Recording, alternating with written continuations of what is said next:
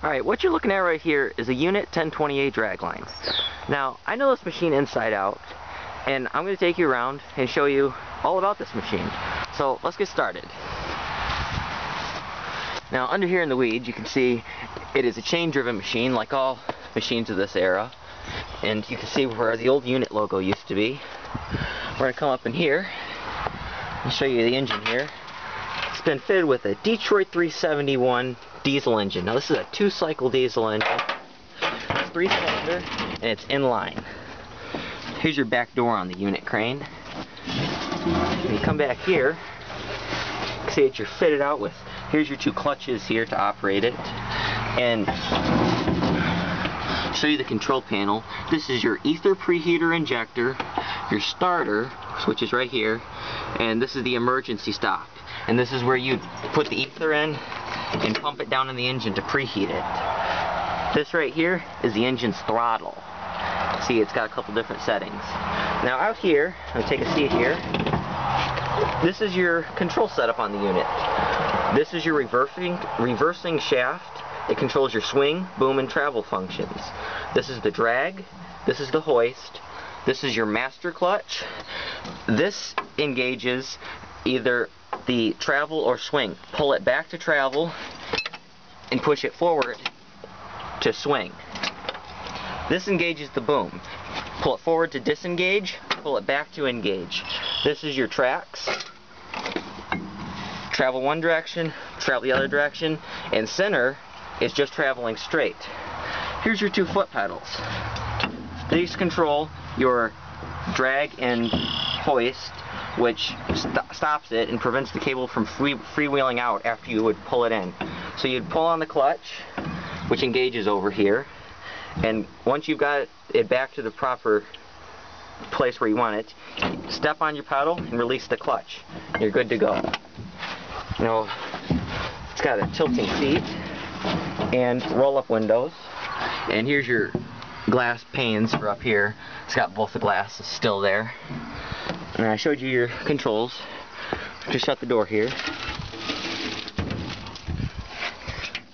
Now in here is your worm gear off of your Detroit, and that's the back of your gauge panel.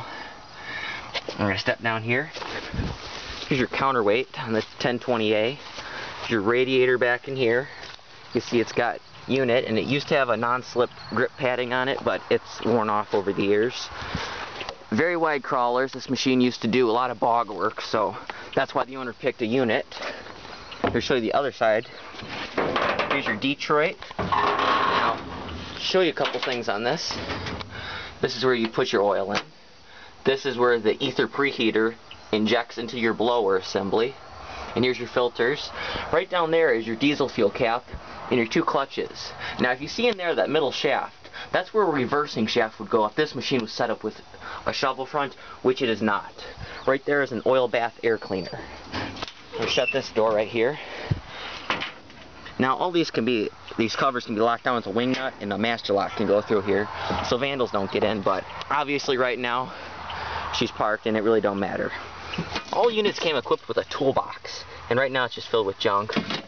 Extra chain link in there. Here's where your 2 controls that I showed you inside connect over and linkage back and control other functions on the machine. Here's your dragline fair lead, your gear case, and your 2 drums. Here's your data on the machine, your serial number, date of build, and plates.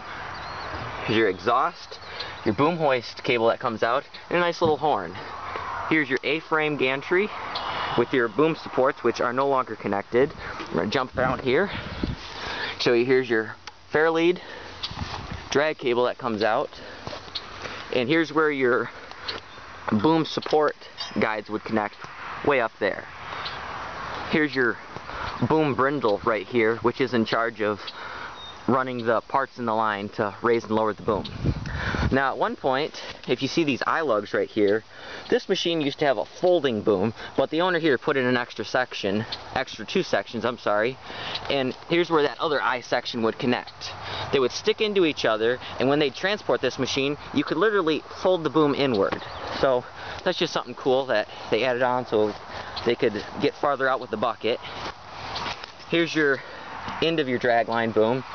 And here's where it says unit. 2 sheaves out in front. You can see out here over the ears, the boom's got quite a wiggle in it. Here's your Hendrix dragline bucket.